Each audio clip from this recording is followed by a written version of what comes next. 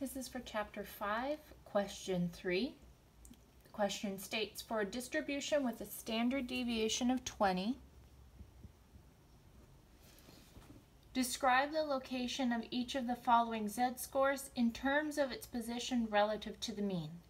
For example, a z-score of equal to plus 1.00 is 20 points above the mean. And it's above the mean because it's plus 1, and it's 20 points because a z-score of 1 is one standard deviation. One standard deviation in the positive means it's one standard deviation above the mean. So, question 3A is a z-score of equal to plus 2.00. And that position relative to the mean, it is 2 times 20, that's 40. This is 40 points above the mean.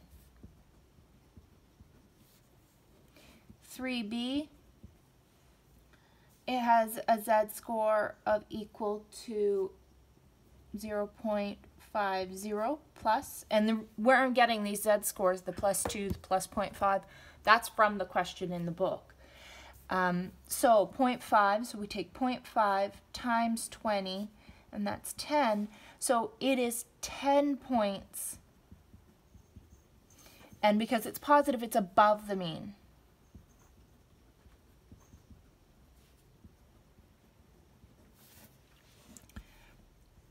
C is z-score equal to negative 1.00. So if we take 1 times 20, we get 20. And so this score is 20 points below the mean. And this time it's below because it's a negative z-score. 3D, the z equals negative 0.25.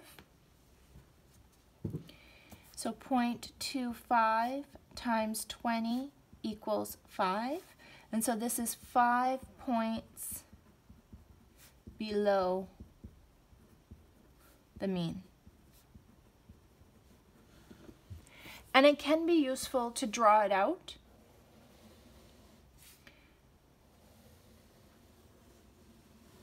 Right? So this is our normal curve. And I'll get some other colors to sort of color code some of this stuff. Let's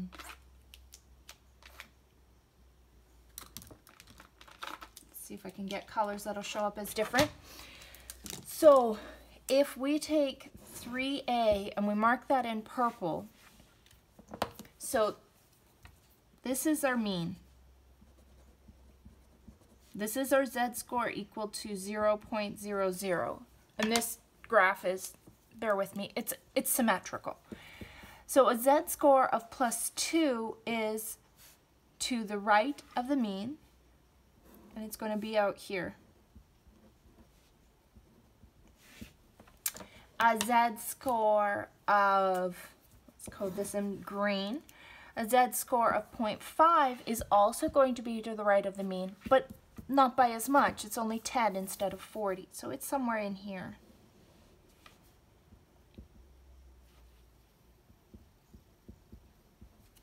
Put a plus there. The z-score of -1 is going to be to the left of the mean.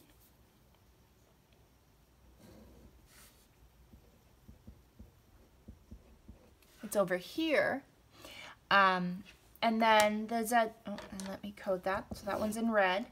And then this D is in blue, and it's going to be close to the mean because it's only 0.25 standard deviations, and it's a negative, so it's negative 0.25.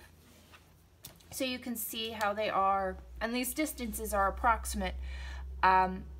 But if you're not sure if it's above or below the mean, if you draw it out first, you plot it, then you can see, okay, well, this one's negative, so it's to the left, and left is below the mean, and you go from there.